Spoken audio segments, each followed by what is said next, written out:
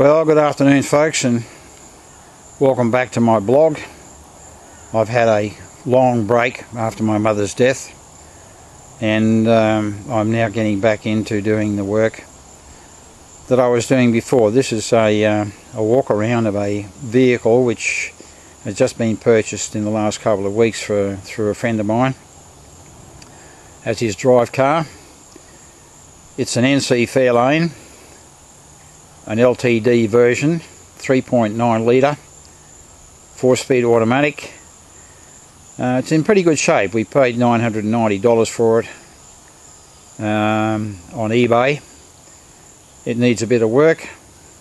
Drove it up from Brisbane yesterday and found that it would only top out to about 108 k's an hour. It's only running on 5 of its 6 cylinders at the present time. We'll take steps to fix that little problem up.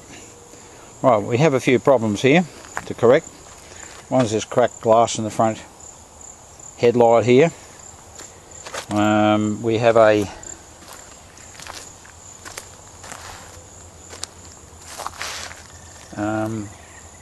couple of side lamps which need some attention with the bulbs and so forth. Have an engine which is requiring some attention as well. We're not quite sure what the problem is going to be. It's definitely running hot, so I'm going to have to start off by flushing the radiator. Give the motor a good clean down first. The steering pump is leaking. Had to top that up. We're going to change the water reservoir here. We'll also give the brakes a good flushing out. We'll change the leads. Spark plugs. We'll go down in here and we'll service the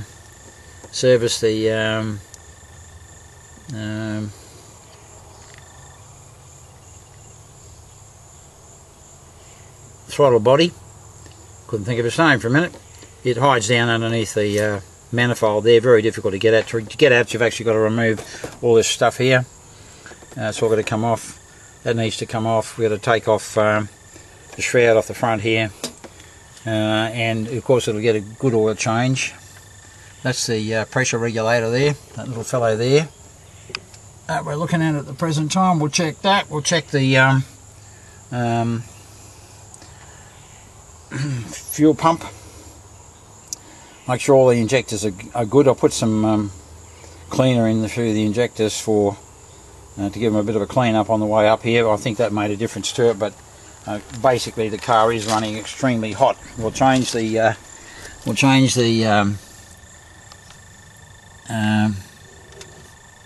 O2 sensor, which is that fella down there. Let's just have a look at this and see if it's got oil in it. Yeah, it's looking pretty clean there. We'll give that a service and flush out though, just the same. Brake fluid level's okay on it at the moment. Brake fluid level's good. Rides extremely well.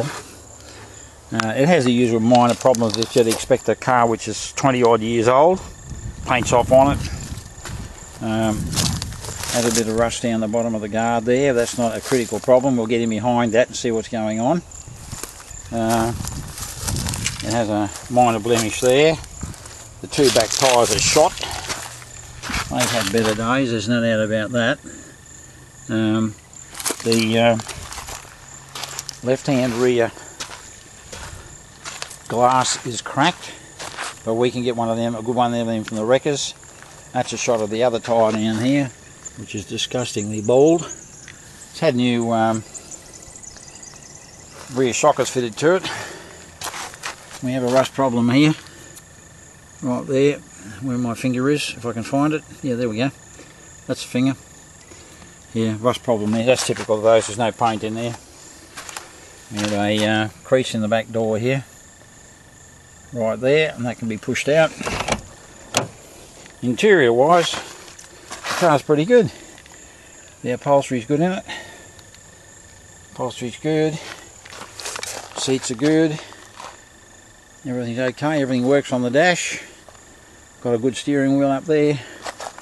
Looking in the back here through the window, it's in pretty good shape in there too. Good mats and so forth in it.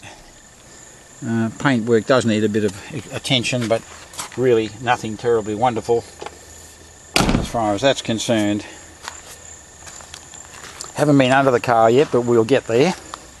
Interior of the boot's extremely good. We'll just start it up and you can see the fact that it doesn't run very well. There we go.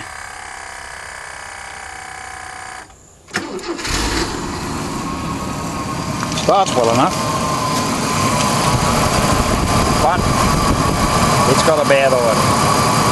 Now that can be caused by any one of a number of things, which I've already talked about. The front belt here running the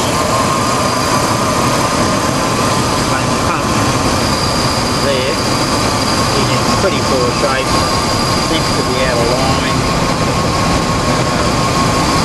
It's flapping away to itself there. The alternator in the car is not very good, so we've got another one that's been given to us to replace it with, but it's an absolute pig to get at, but you have to take that off, plus the shroud, and give yourself access in there.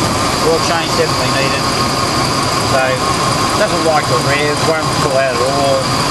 The cables are ordinary, as you can see this one's not very good here. That one there, not very good. Change that. So there's a few things to do to it, but it's all in all it's not a bad old thing, and for $990 I reckon it's pretty good. Anyway, we'll put this up, we'll film the other things as we do it. Take it out for a road test as soon as we get it registered. Probably registered and put back on the road. Need to be able to do various things too. Anyway folks, that's about the size of it at the present time. Look forward to doing more videos and having a good chat to you all, showing you what we're doing and how we're doing it. And as you know, we work with anything that's got 4 wheels and an engine. Thanks for watching.